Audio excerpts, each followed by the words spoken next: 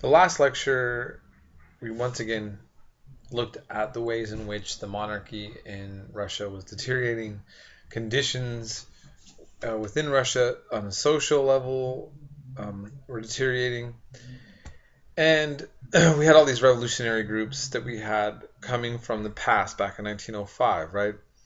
So 1917 becomes really pivotal, really crucial. Early March 1917, there was demonstrations and food riots breaking out in the capital. And I would say that probably a lot of these people who were protesting were really demonstrating against, you know, not having food. So, many of you here might think, oh, I'm not even a very political person. I don't care about, all that crap and, going in the streets, parading around, whether a Tea Party member or some weird ass hippie or whatever, it's like, but, when you got no food, if you got no food and you see a group of people out there going, we need some freaking food, then you're going to go out there, right? Like, I don't care who you are. And so you had those elements. And then the rabble rousers are obviously going to take advantage of the fact that you just have a bunch of pissed off people in the streets. And you're going to say, hey, come this way. We've been pissed. Come with us.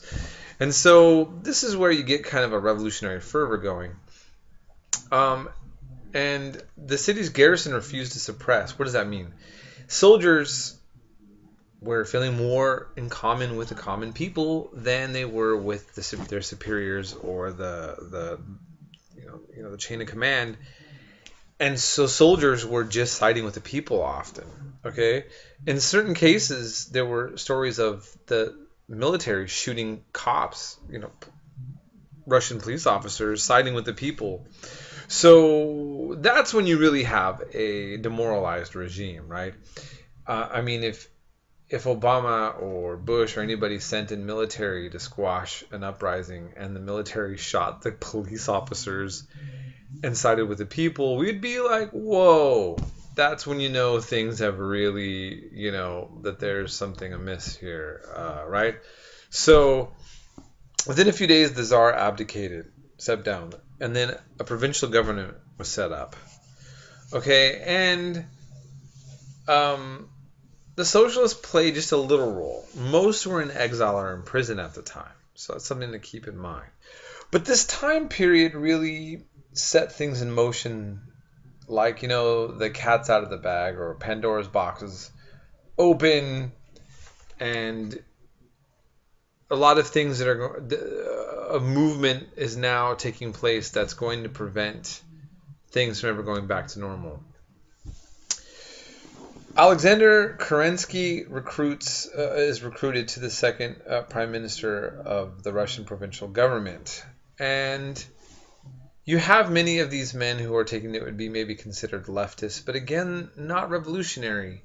So there's an attempt by reformers, people that really want to just simply see the system get corrected itself. They're not looking for a total overthrow of the government. But within the system, I mean, as we read in the Communist Manifesto, there's a specter haunting Europe. It's a specter of communism. You had certain hardliners that believed that the only way to make society better was to completely overturn the old order. And so, in fact, this wasn't going to be far enough, in other words, for those kind of revolutionaries. And one revolutionary to come back to really articulate a revolutionary vision and to really just attack all of his opponents with quite a bit of wit and intellect is the return of Lenin from exile. Now, I think that really, in my personal opinion, Lenin should be given the most credit, or positive or negative, however you take the communist legacy, as the man who sets into motion a communist state. Karl Marx, I mean, and I'm not the only one to actually make this illustration, by the way. I read this once. If you could say Karl Marx is kind of like Jesus, in the sense that Jesus, if you read the gospel accounts, Jesus doesn't have a lot of rules. He doesn't set up a lot of organizational structural matters about what it would mean to be someone who follows Jesus.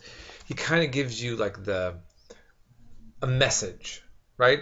But if you look at Paul, if you read the other New Testament writings, it's Paul who really sets up the church. That's secular historians agree to that, and many theologians as well. And if you just read the Bible, you see that most of Christianity, as it's seen to be, coming directly from Jesus, the church structure and the hierarchy, or the ways that the church is structured, and its rules and all this kind of stuff, seem to come from more or less like the writings of Paul in the New Testament, and certainly not so much from the writings of Jesus, because he didn't even write anything. The gospel stories are writing about him. Anyhow, not to lose you too much on that, but just to say that Karl Marx created an idea, and Lenin implemented it in a politically structured way.